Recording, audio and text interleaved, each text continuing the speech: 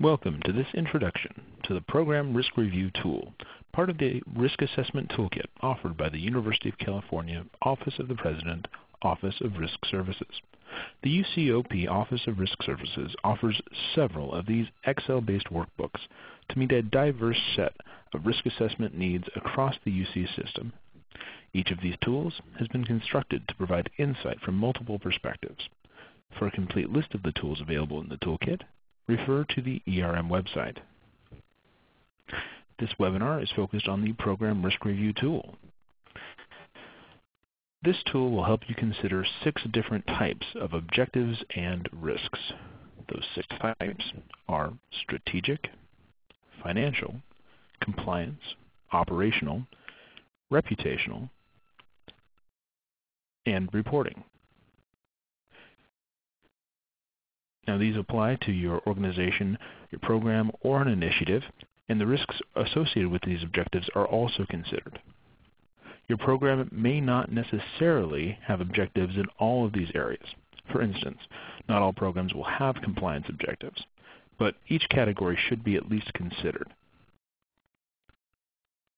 It's important to understand that this tool is designed to help you make better, more risk-aware decisions, but it will not tell you what the right answer is. These tools function to support a methodical thought process that can be consistently applied to thoroughly evaluate various risks, enabling the user to make better informed decisions. Now, the nature of doing a risk assessment is highly subjective and only provides a user's perception of risks and related impacts. This is why it's important to also evaluate correlating data along with the risk assessment whenever possible to validate your assumptions. Inaccurate data or other information not provided by the user will naturally affect any results, decisions, or recommendations. And final decisions should be made independently by each organization using this tool. So, with that in mind, let's walk you through the Program Risk Review tool and show you how you can use it.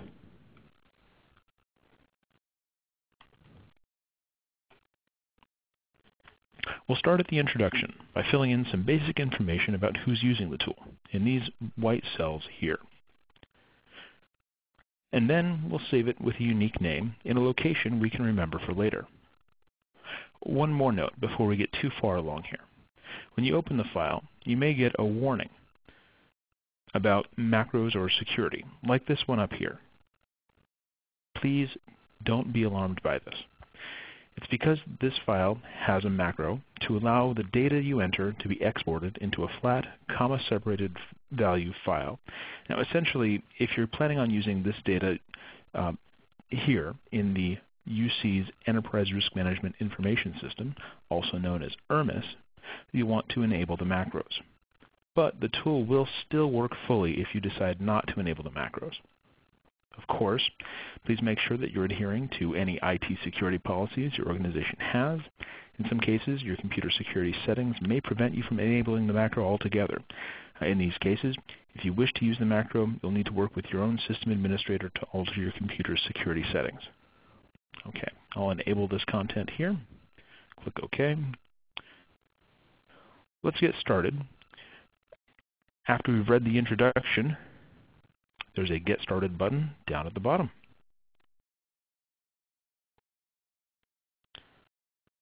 To start off, we'll need to set some common parameters so we understand what the different terms mean when we use them in this tool. Let's start with the weighting up here in the top right corner.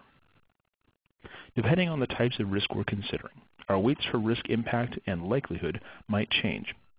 For instance, if we're using this tool to consider risks that could cause workers' compensation claims, we're probably going to weight likelihood higher because there are statutory limits to how severe most claims will be. So, the biggest thing impacting our objectives is probably going to be how many claims occur rather than how severe they are.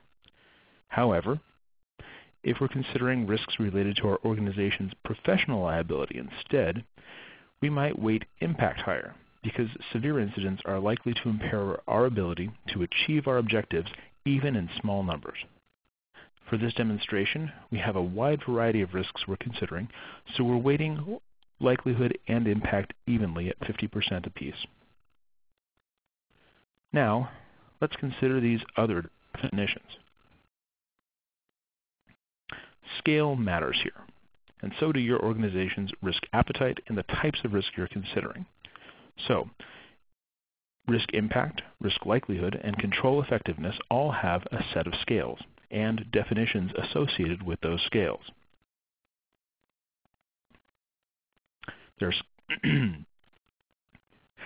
You can leave these preset scales as they are or modify them to suit your needs by simply overriding them. Now, for instance, if we want to change the term very low under risk impact to negligible, we could do so here, simply by typing negligible over where very low used to appear there. So then the drop-down menus in later pages would use this set of terms, now modified. I'm going to change this back to very low, just so we keep this consistent, and because we have data entered later on in this demonstration already. So, once we've decided on the weighting and scales we're using, we move on through the steps where we describe the organization's objectives and assess the risks which might keep the organization from achieving them. Every page in the tool has a set of buttons down the left-hand side. See these right here. We'll use these to move between the various steps. You'll also notice that some cells are shaded in gray and others are white, such as these blank ones up here, or even these with text in them up here. These here are white. The gray cells either have formulas in them or the formatting in them should prevent you from making accidental changes to the tools. Unshaded cells can be edited as you see fit, as we just showed you with the scales here. That also applies to later on when cells are unshaded or shaded. So let's move on to the next step. That's describing our objectives.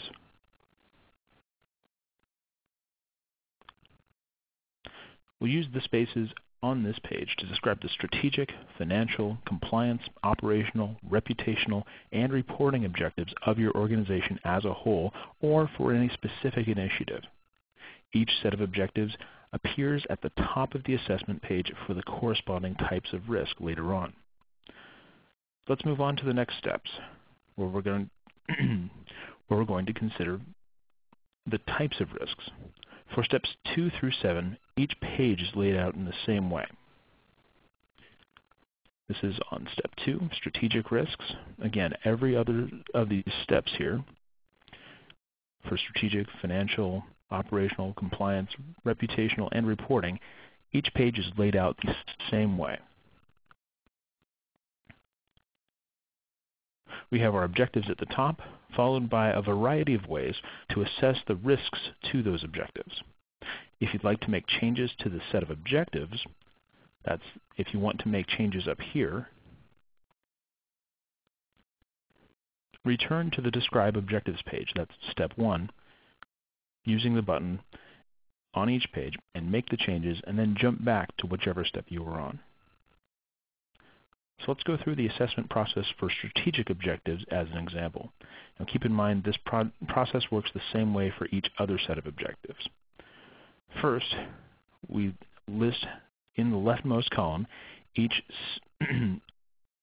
risk that we can associate with our strategic objectives. We have budget impairment here as one risk to our strategic objectives, ineffective auxiliary management, insufficient oversight of third-party vendors, and each of these has been typed in by us as we go through here.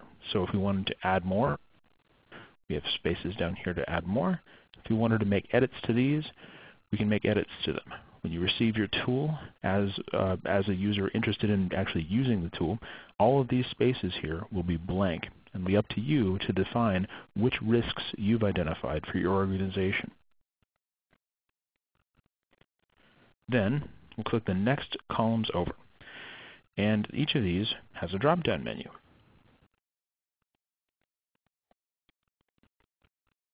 So we'll actually select in the drop-down menu which option we'd like to associate with the impact of budget impairment, for instance. Right now it says low, the impact is low. We can change that to moderate, change it to high, simply using the drop-down menu. We also do the same for risk likelihood. We can change that to low or moderate.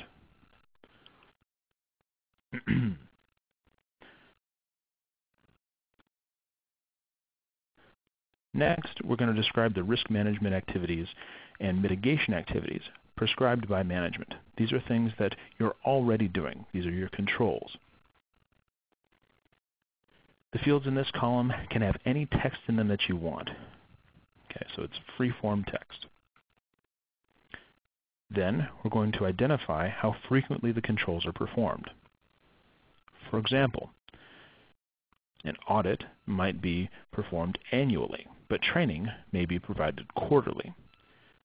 So for instance, here we have external financing program, budget officers. This sort of meeting might occur semi-annually.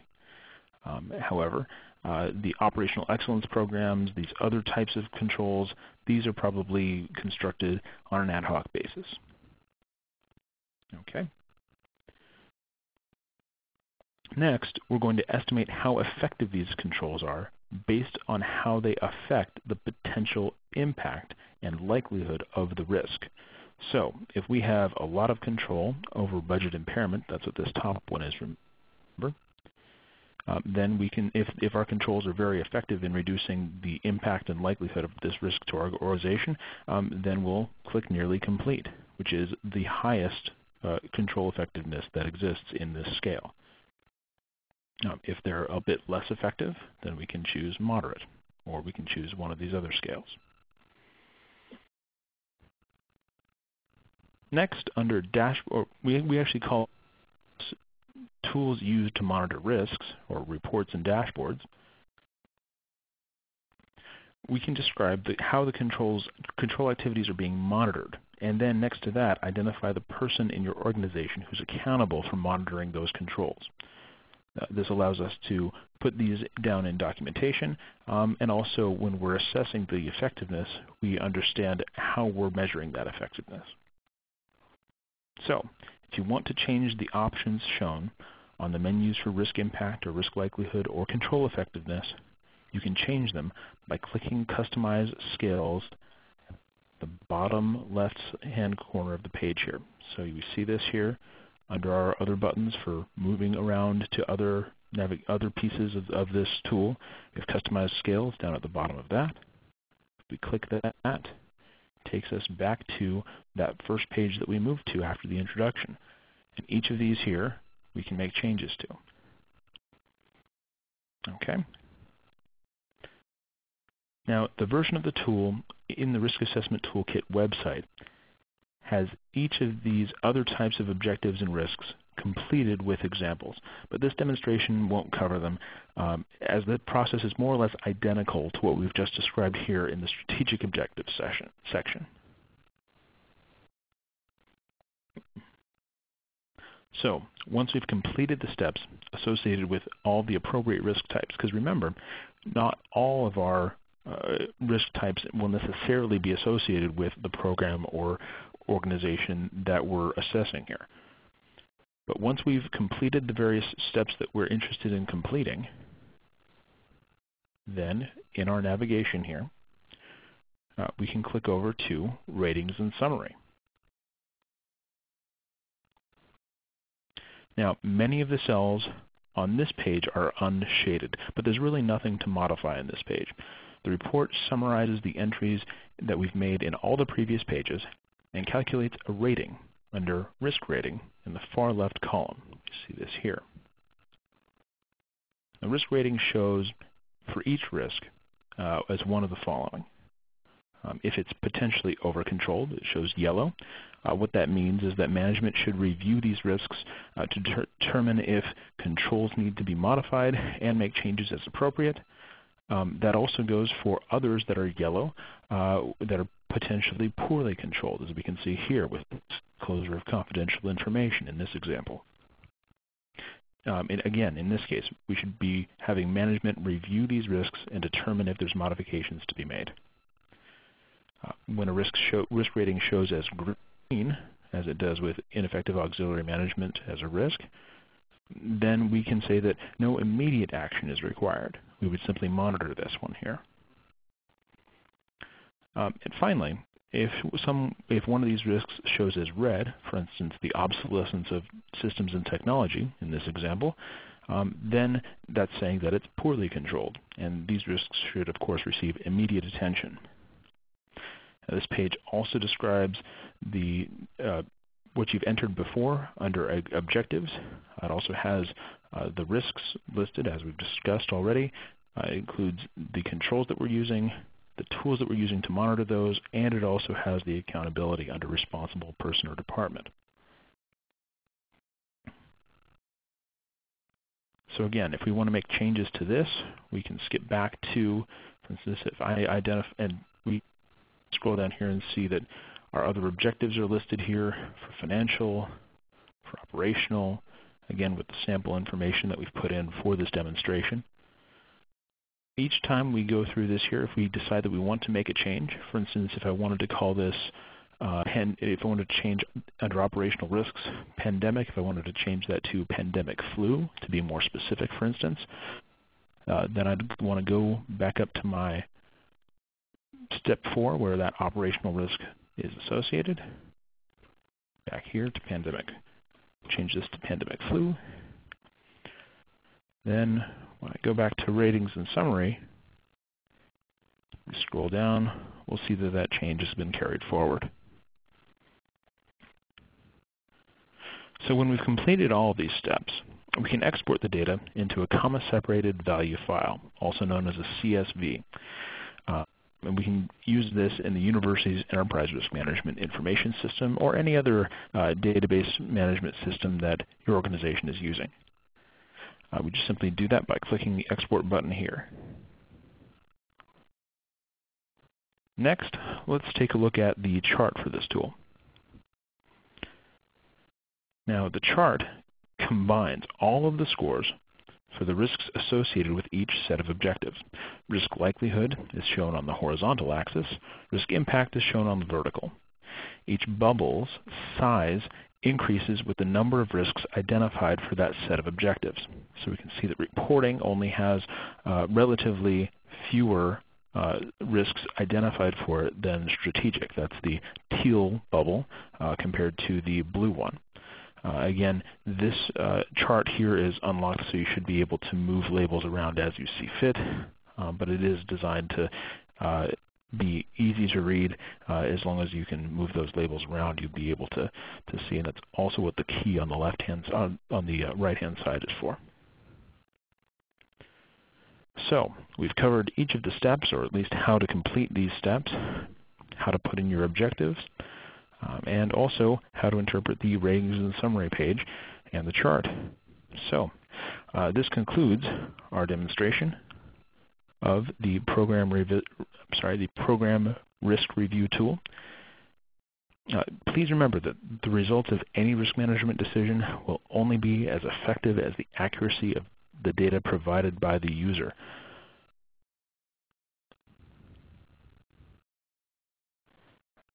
Like others in the Risk Assessment Toolkit, this tool is just a tool. It helps users analyze their objectives, their risks, their controls, but it doesn't provide answers. Now, questions or comments about this tool can be directed to the ERM Help Desk at erm@ucop.edu. Thanks for watching. Thank you. Please stand by.